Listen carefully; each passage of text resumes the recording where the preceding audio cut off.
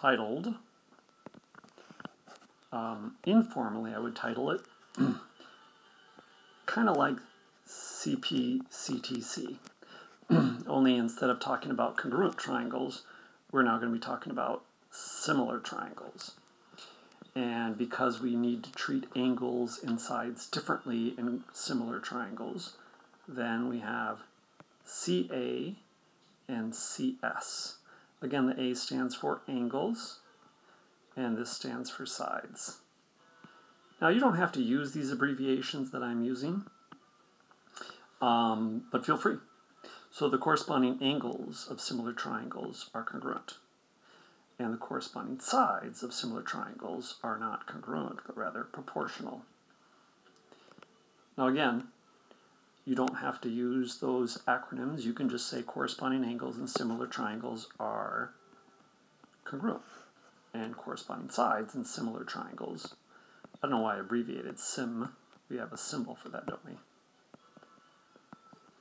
are corresponding.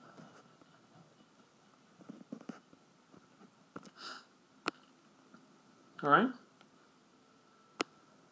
So again, angle M and angle N are congruent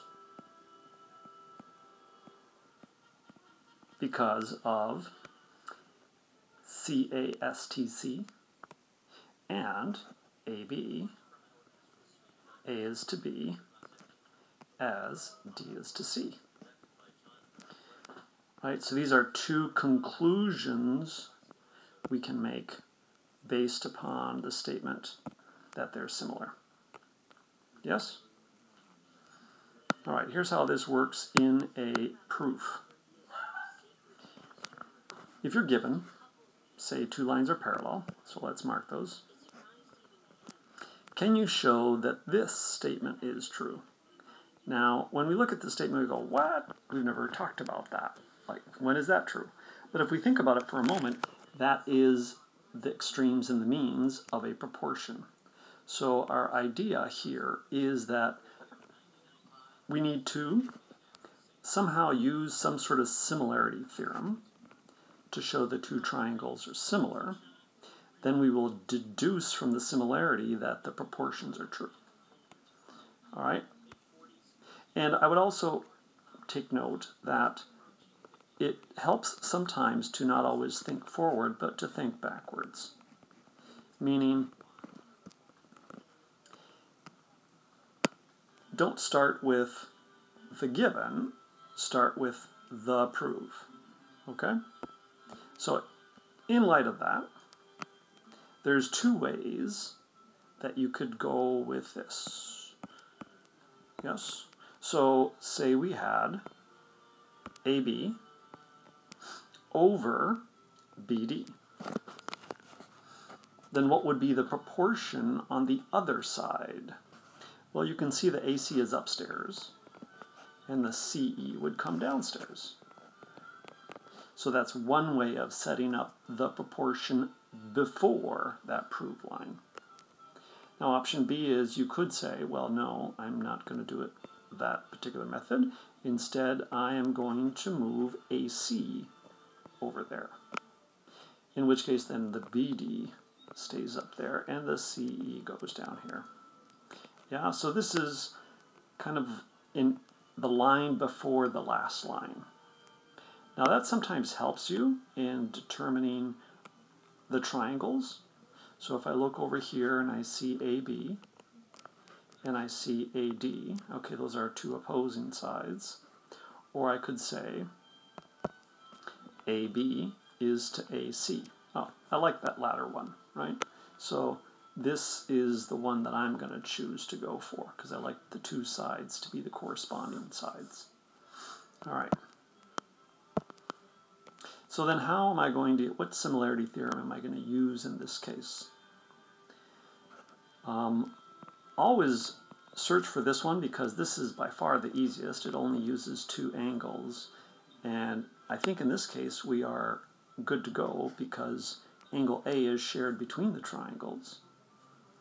And then angle B and angle C are corresponding angles, yes?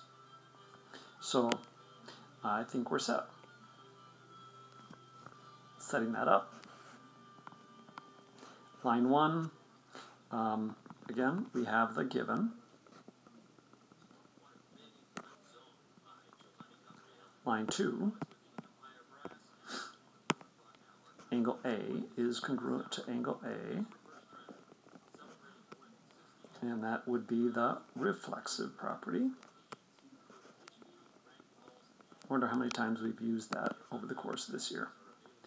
Number 3. So I've got one of the two angles. Now I got to get the second angle. And again, angle ABD. I could have named those with numbers to make my life a little bit easier. And ACE are congruent. And that's the corresponding angles theorem. Line 4, those two triangles, ABD. Now be careful, I'm going to slow down because there's a lot of kids that make a mistake and they put congruent. These are not congruent, these are similar to ACE. And this is because we have the angle-angle similarity theorem.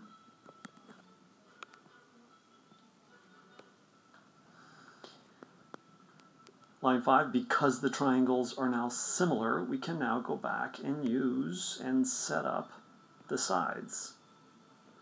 Right? Corresponding sides of similar triangles are proportional.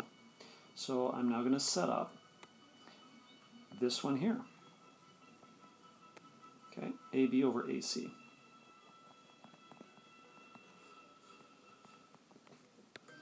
And B